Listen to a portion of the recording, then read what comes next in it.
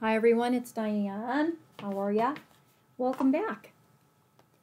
I'm so happy that you're spending a little bit of time with me this morning crafting. Welcome to new subscribers. Welcome back to all of my subscribers who've been with me.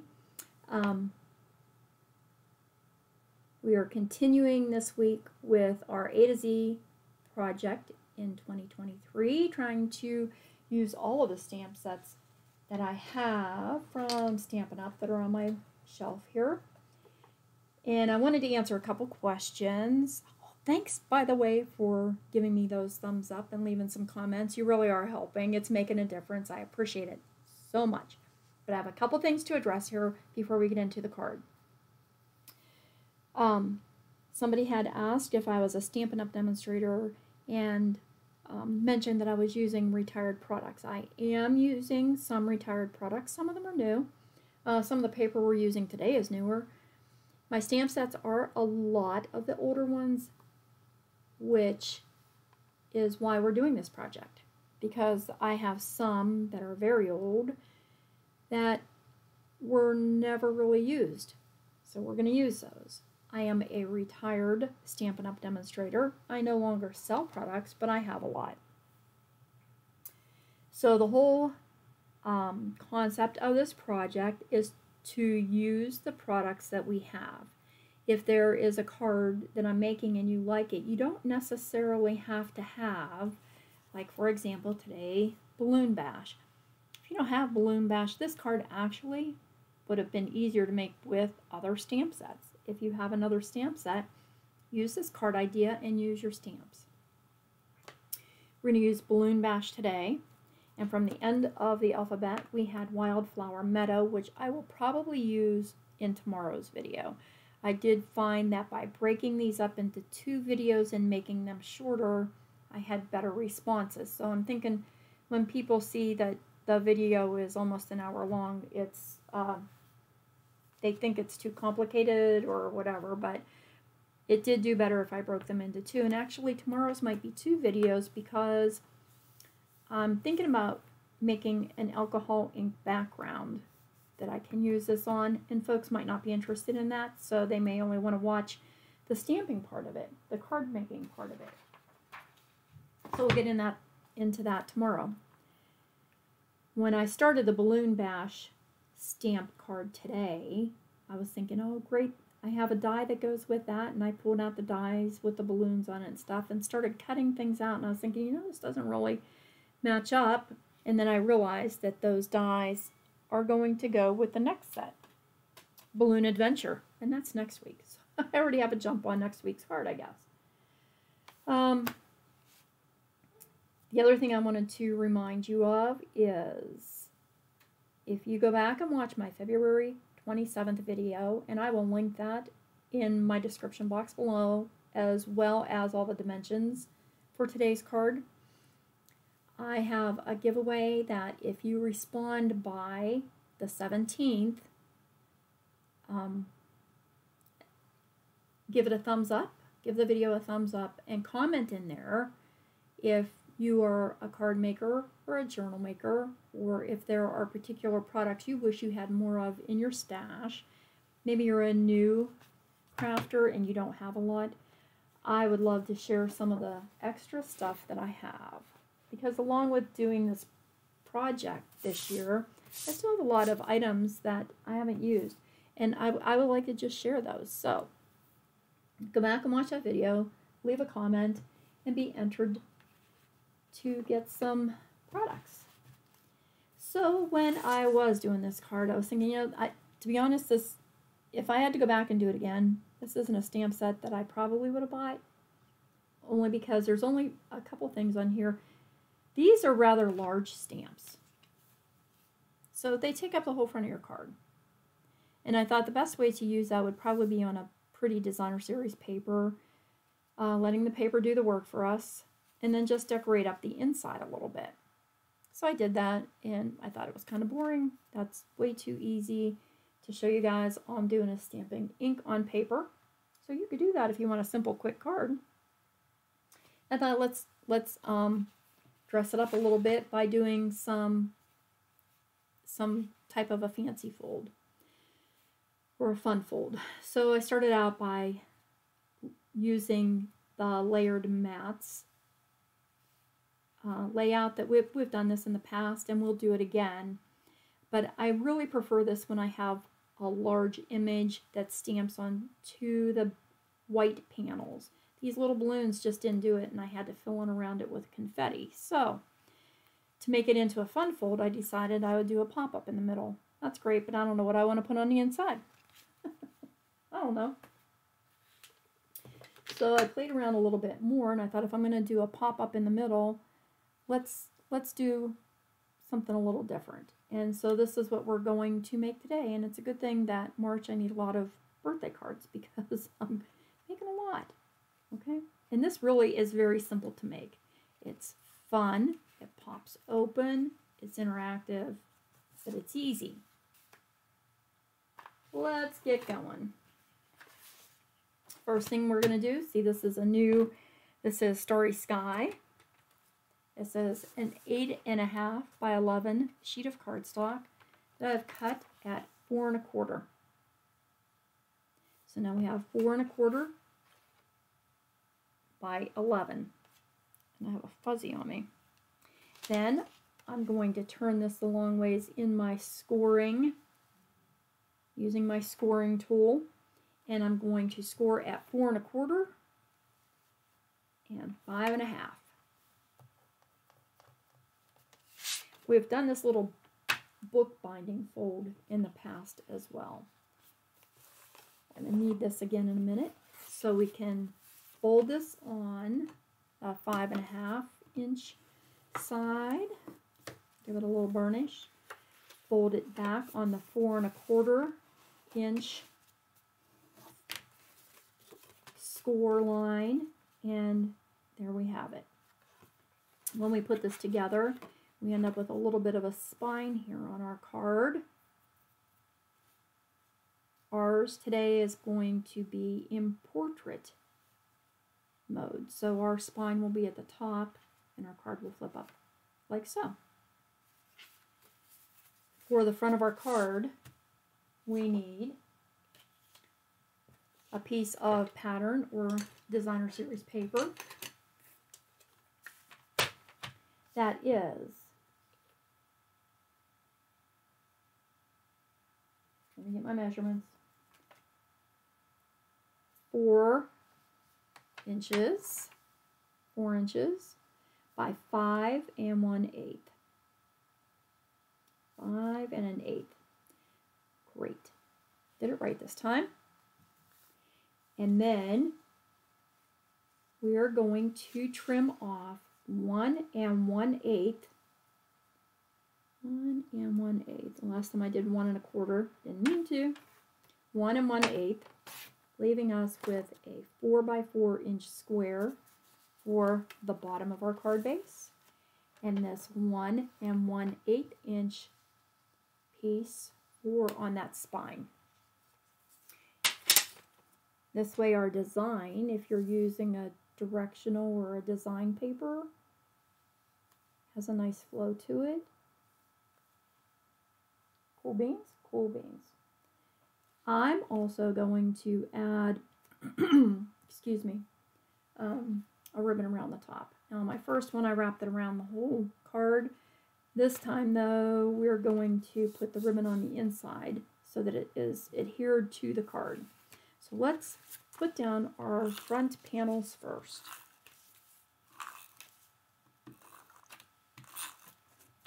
Put our 4 by 4 section in the bottom half of the card base. Trying to get it centered.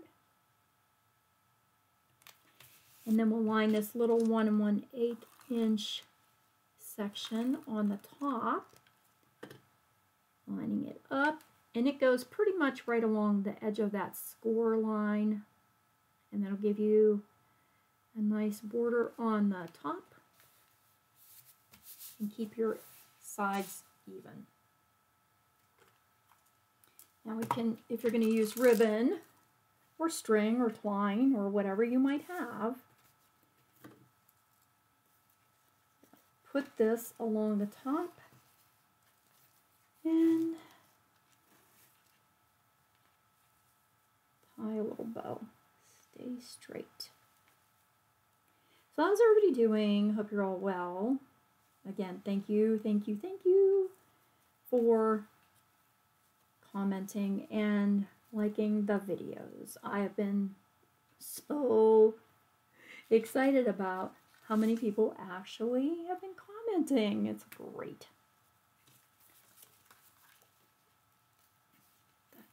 Down there a little bit more even. I can make my bow. This is Starry Sky.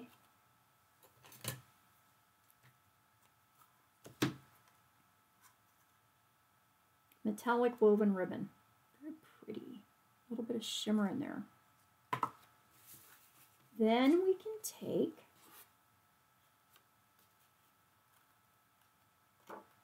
and get my ribbon twisted around. Should say untwisted. Turn it over.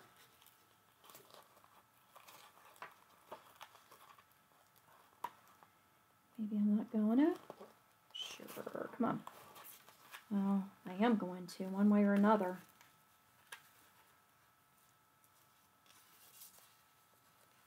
I got it twisted on the front here. Yeah, it took 3 minutes to make the card and 10 minutes to untwist the ribbon, right? Okay. That's better.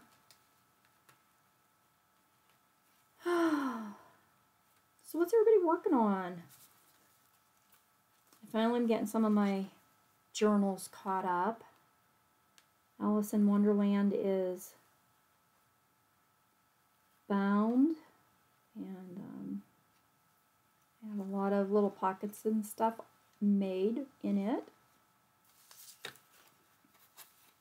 Okay, then let's glue this shut. See, that did come out twisted on the inside. I don't care about the inside because it's going to be glued down. I'm going to use some double-sided tape to make sure that that is stuck on there tight.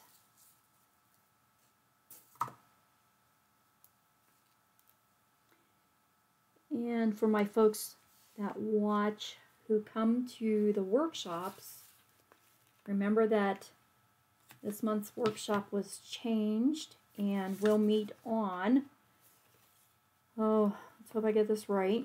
Maybe I should double check before I say anything. I think it's the 28th. Whoops.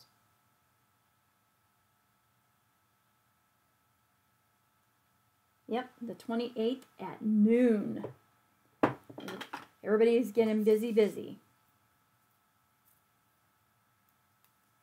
So, if you're local and you want to join us, we always like having friends come and make cards. You can, here, I'll put this back up here. You can email me at diane@bohostamper.com for any information or if you have questions. Love to have you. Okay.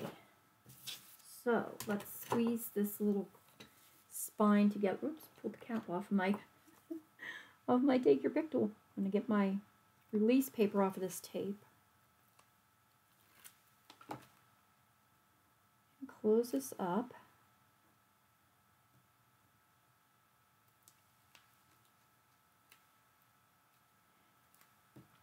I'm hoping to do both of those videos for tomorrow. I have I'm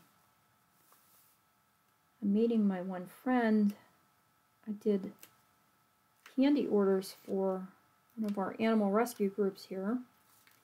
And I'm meeting her tomorrow. She always takes that order form to her bowling league for me, and they are real supportive.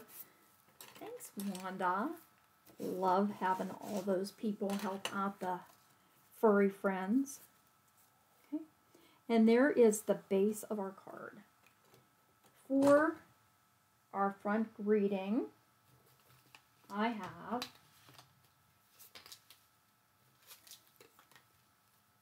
You can adjust these sizes to meet the needs of the stamp that you're using. Okay, this stamp is the one I chose for the front of my card, which was kind of big. I mean, these stamps are huge, and sometimes that's great when that's what you want, is a nice big bold greeting. I didn't want to cover up all my pretty paper, so this particular stamp will work best on, what did I make mine? This is a 2" by 3" piece of white. I'm going to stamp a Starry Sky.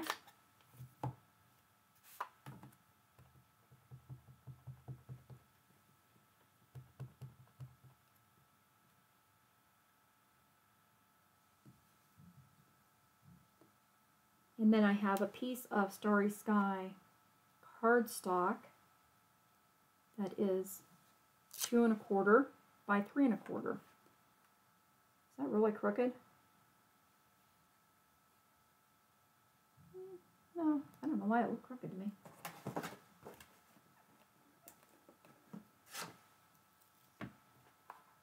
That little stamp away. Okay. While we have the ink out, our inside is going to need 2 white squares that are 2 3/4 by 2 3/4. These are going to be in our card diagonally, so whatever font, sentiment, image, whatever you're going to put on the inside will need to fit across your squares diagonal. I actually chose the Starry Balloon. Ooh, look at all that ink I got on there.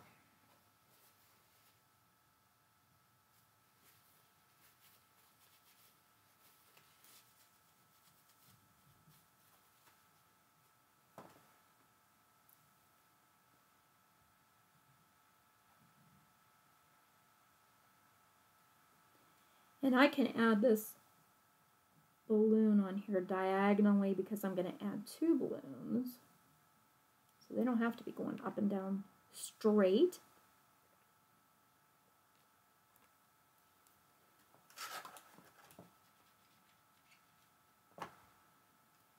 But if you're putting an image on there that is going to be the only one you use, you're probably going to want it to be straight, right? And then my other balloon says, yay.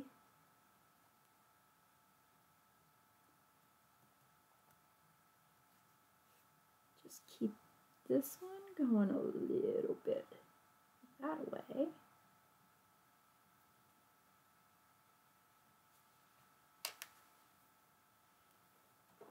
And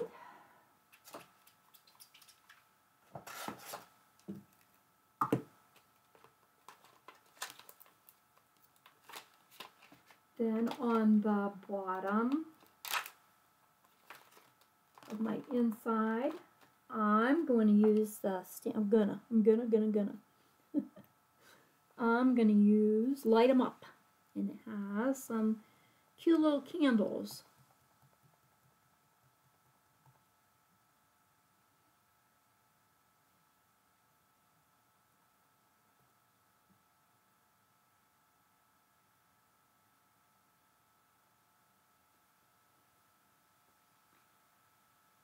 On screen here.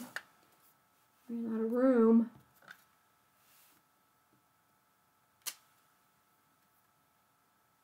Also have a little kitty cat hair on there.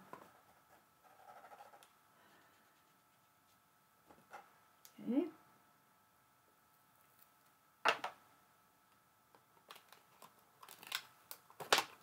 And that is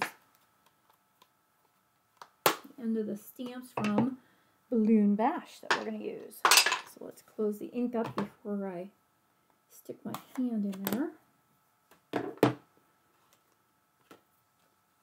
And we'll get to making our inside.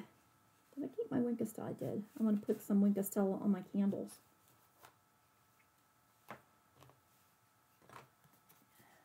All right, for our inside, we need a piece of coordinating paper that is 6 by 6.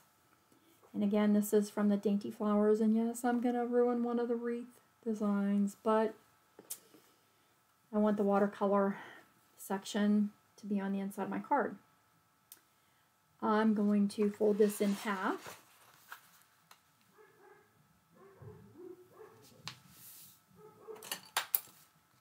And then fold it in half the other way. Must be a squirrel outside.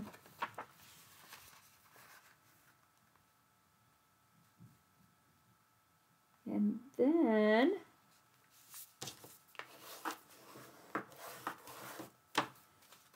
we're going to fold this diagonally only once, not both directions, just one direction. We'll do a diagonal fold in half.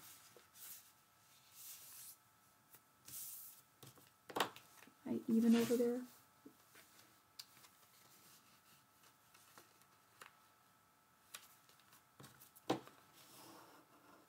Give that a burnish. Then let's take this diagonal fold and we'll just give it a crease in the other direction.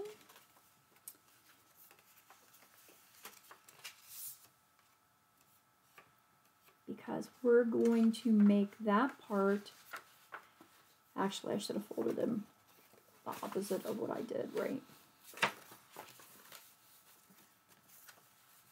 We want these two diagonal folds to crease in. Oh, no, I did have it right. This is my inside. This is what I want on the inside.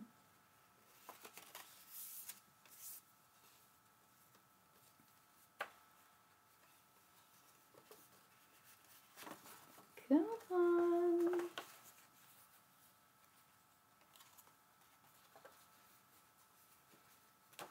Oh, I can't make this bend.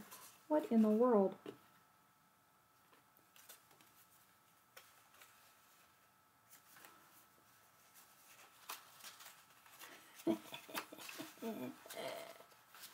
It's not hard. Really, it isn't. What am I doing wrong here? Nothing. Oh, maybe I just need to give that a little encouragement.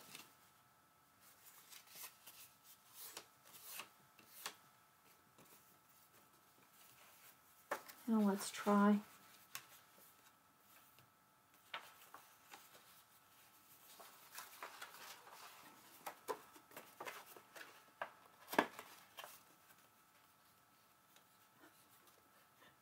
This is so silly. There we go. Don't lose it now. Come on, you too. Bend up this way. My first one went together so easy. All I did was squeeze these and it just folded on its own. Oh, I got it. I got it. I got it. Stay, stay. If my fingers worked better, it would be helpful. There we go. Ah. Oh. How's that for crazy?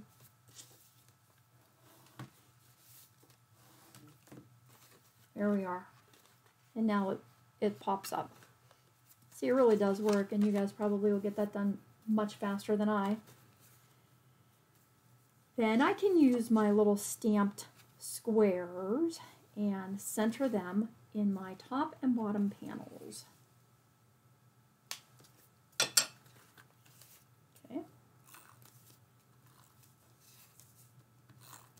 Okay. My fingers just did not want to hold on to that. I love this watercolor design on the Dainty Flowers. I think I've used quite a bit of it up. That's why I'm busting into the wreath one, because it had a watercolor design on the back as well. And as much as I like the wreaths, I really like this paper.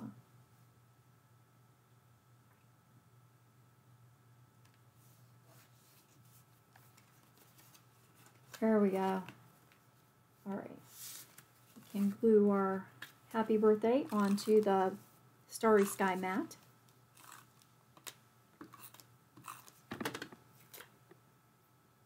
Stick to my finger. Get that centered.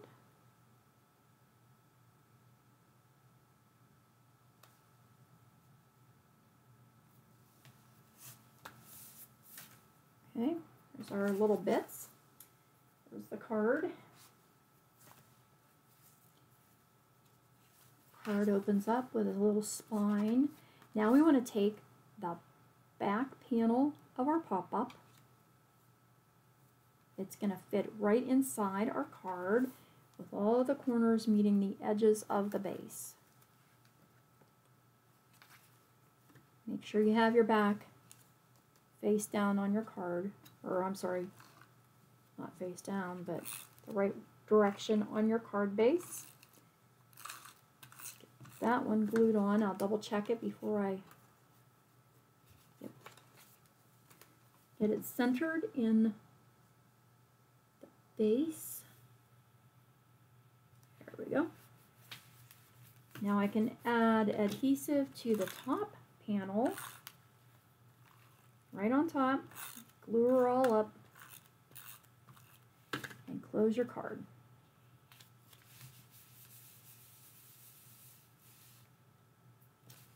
You have our happy birthday. You can add foam dimensionals to this. I'm going to just adhere it flat on my card front because the pop-up is making it a little bit thicker anyway. I'm not going to add more bulk. Get out of their little ribbon.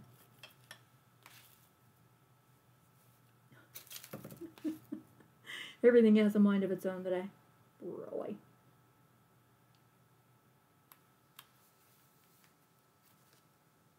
Now, ta-da! Here it is. Balloon bash. Did it. Made a card in less than a half an hour. Yay! So, I hope you like it. I hope you give it a try. If you want some of those stamp sets that you have, I am going to have to adjust this little bow because that's just going to drive me crazy. Yeah, it's going to get a glue dot to make them stay where I want them to stay. Give it a try. Send out some, like I said, it's a good thing. I have a lot of birthdays in March. I actually need like 5 cards within the next couple weeks here. So, I'll get these all addressed and ready to go. And then be back tomorrow with, see, my fingers really don't work well. I don't know if it's because my skin's so dry or if just in my old age, my old decrepit state here. There we go, better. They don't do what I want them to do as easy. And I think I am going to use a glue dot to make it stay.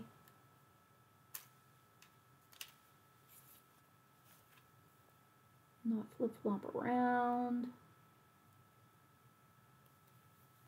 There we go. Here. That's better. Better. Alright guys, now that I've turned it completely upside down, can you believe that I just did that?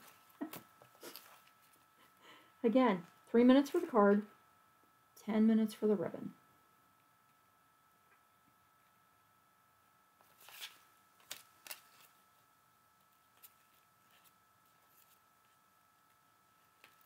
Come on.